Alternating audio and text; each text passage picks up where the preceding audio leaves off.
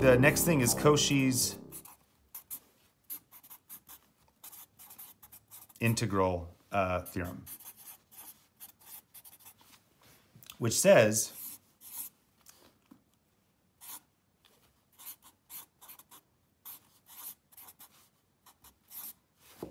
that. What's that mean? It means that if you have a function in the complex plane, and this is C, it goes around in a circle, then this integral starting in this, ending in the same place, if this is, oh, there's something that I never mentioned. The big thing then is our functions, the word is holomorphic. I've been talking about it, but I haven't named it. Holomorphic means that it is differentiable everywhere. So that means that at every point, the derivatives going from one direction equal the derivatives going from another direction. So it's basically smooth. It doesn't blow up anywhere. There's no poles, or it doesn't go to infinity anywhere. So that's holomorphic. It can either be in a region or it can be in the whole plane. And then the other word for it is analytic. So what that means is that it's differentiable everywhere. So if the region here is holomorphic, meaning that there are no poles, which means it doesn't shoot up to infinity anywhere, if that doesn't happen, then the line integral is going to be 0. That's really fascinating. And again, if you've taken multivariable calculus, that sounds very similar, because it is very similar to Green's theorem, which says the same thing over vector fields. And you actually use Green's theorem to prove that. So that's the first thing. So again, these the condition that a function be holomorphic, meaning that it's differentiable everywhere, adds a lot of structure and limitations to what the function is. It limits its behavior, or it sort of like bounds its behavior in very strong ways. So using this, then, this now is one of the most amazing things in complex analysis, and really in all of calculus, is the Cauchy integral formula.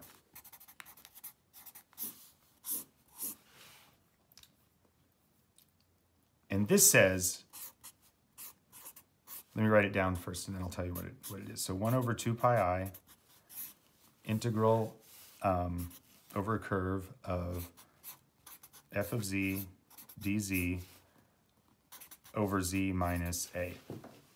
This looks horrible. And if your brain is ever going to shut off, it's going to shut off right here, because this is a disaster. F of z dz, f of a, 1 over 2 pi I, what is that? There's a gamma in there, and it's a fraction, so what does that mean? And what is the whole thing trying to tell us? This is where complex analysis gets really, it's really easy to get just discouraged. Actually, it's not that hard. It's just, you just have to go over it to get what's going on, and then it actually is like, it's really cool, and it's not complicated at all. But we just have to go slow to understand what each of these things are. So the first thing is that the 2 pi I, the reason that's there is just because we're talking about circles, which I'll show you in a second. What the Cauchy integral formula says is amazing. It says that if you have a function and you want to know the value of that function, then this integral will tell you the value of that function. So if we have, again, like this, say this is gamma, and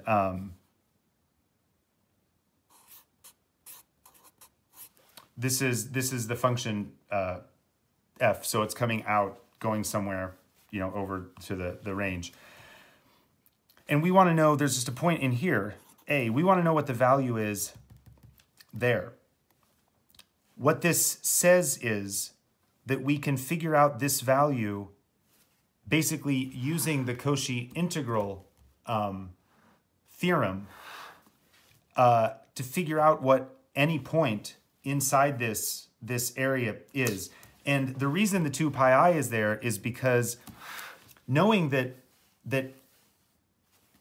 a closed curve, a closed line through the function is 0. If that's true for one, it's going to be true of all of them. It can be true of this one, this one, this one. So we can make it as small as we want around the point A. And then, so what we're doing here is we know, forget about A for a second. This is f of z. We know that the line integral around gamma is 0. Forget about A. If this is a continuous function, a differentiable function, we know that this is 0. So we want to know what the value here of A is. So basically what this formula does is it takes out the point A and asks, without point A, what's left? And then whatever's left, then that tells you that the whole thing minus that one point is, then the whole thing minus everything else is going to give you the point A. So you're basically removing the point and finding out what you end up with, and then that will tell you. So that if A has the point here, you know that the whole thing together has to be 0. So if you take out one point, you're going to get one thing, then what's left, the A has to be what's left. That's how it works. It's very cool. So we'll prove this. It'll make a lot more sense when we go through it. Now the next step, this is why complex analysis is so cool, because it goes on and on with these things that they figure out and things that they're figuring out that they're very difficult to do. Well, no, let me say that differently. There's just like, it just goes on and on. The implications go on and on, ultimately to Fermat's last theorem. But let me tell you what, so with the Koshi, even the integral theorem,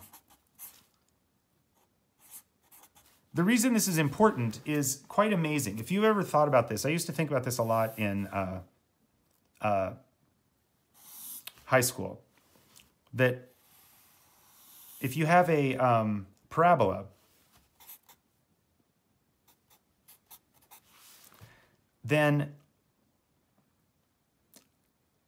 in some way there's actually two sets of answers here, because the range of this only goes from 0 up. But what about -1? There actually is an answer. If you are assuming that f equals -1, there is an answer there. We were talking about that before. It's x squared. That means that x would be I.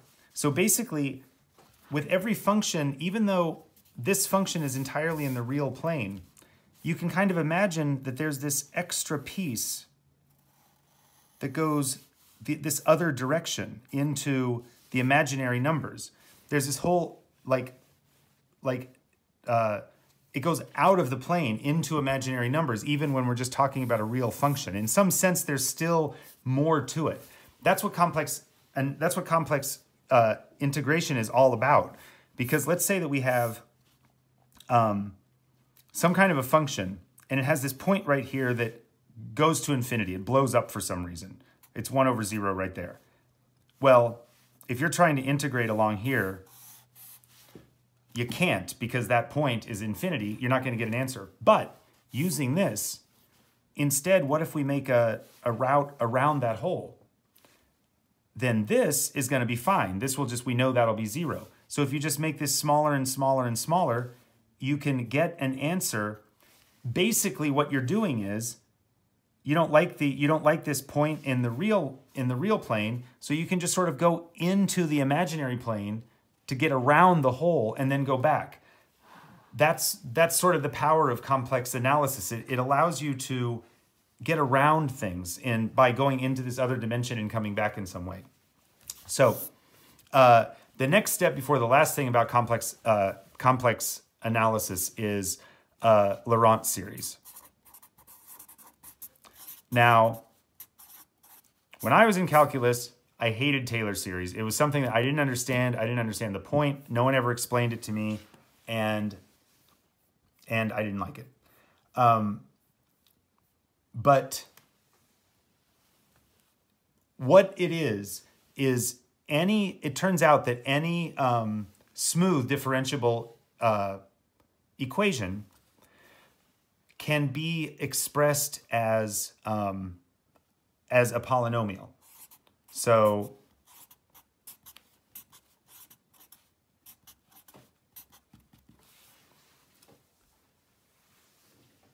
and this is true of every differentiable equation. And then the reason this is so important is that this is really easy to differentiate and integrate.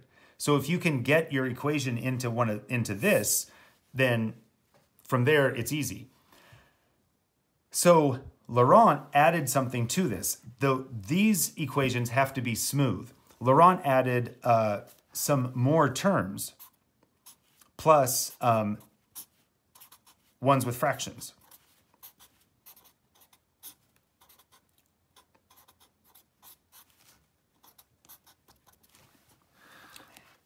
And with Laurent series, now you can even express equations that have places where it goes to infinity. Like you can have, x squared plus 3 over 2x, for instance.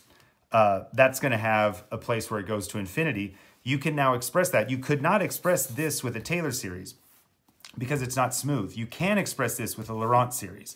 So this adds a little power.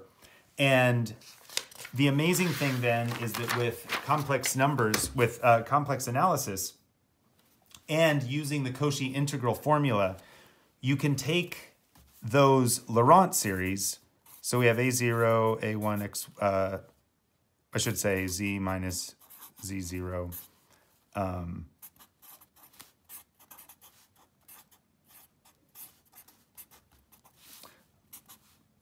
Plus B1 over Z minus Z0.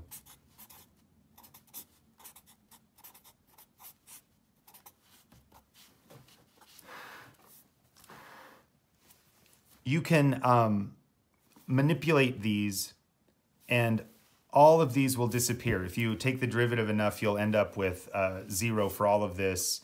And this one won't disappear. This is the residue. And the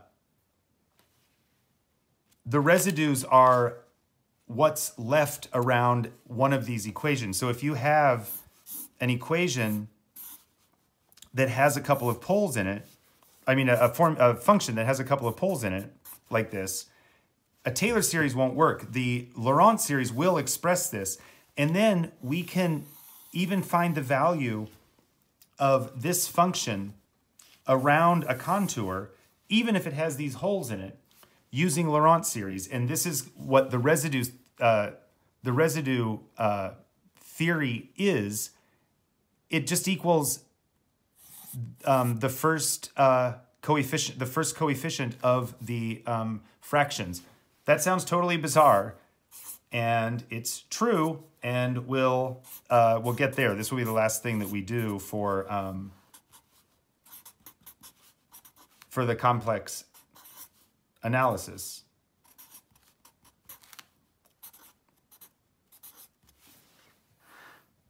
So all you have to do, you find the coefficient for each one of the poles, you add them up, multiply it by 2 pi I again, because basically we're going around in circles. And that tells you the value of this whole function in a contour around those poles. That's amazing. It's so simple. And all of that is because of what I was saying about how you can go around the problems in complex analysis and then just shrink down the problem to just the core. So that is complex analysis. That's all of complex analysis that we're going to go over now. Again, that's just an introduction. I think that we might go back over it in more detail, actually go through the book another time. But now I'm going to show you the Weierstrass equations and that'll be it for this video, for this introduction. Then we'll go back over them. So the next 10 or 15 of these videos are going to be going over each section of this in detail leading up to the Weierstrass equations. That is elliptic curves over complex numbers. Then we'll be able to move on to modular forms.